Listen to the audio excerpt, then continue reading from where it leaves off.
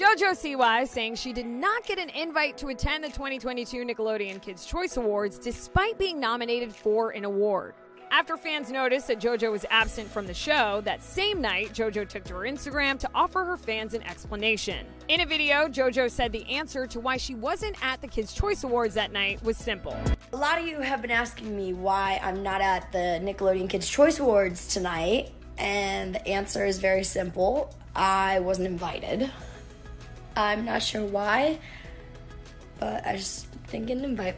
JoJo went on to also write in her Instagram caption, quote, "I don't want anyone to think it was my choice not to go. I simply didn't get an invite." Following her post, JoJo received a ton of support from her peers in the industry. Snooki commented, "At Nickelodeon, I'm gonna write a note," while Olivia Jade commented, quote, "Their lost sweetness." E! News has reached out to Nickelodeon for comment and has not yet heard back. Back in September of 2021, JoJo took to Twitter to share her frustrations about Nickelodeon's JoJo Siwa Dream the Tour. She tweeted, quote, "My movie musical, The J-Team, was just released with 6 new original songs. Nickelodeon told me today that I'm not allowed to add any of the songs from the film into my show. These are my songs, my voice, my writing.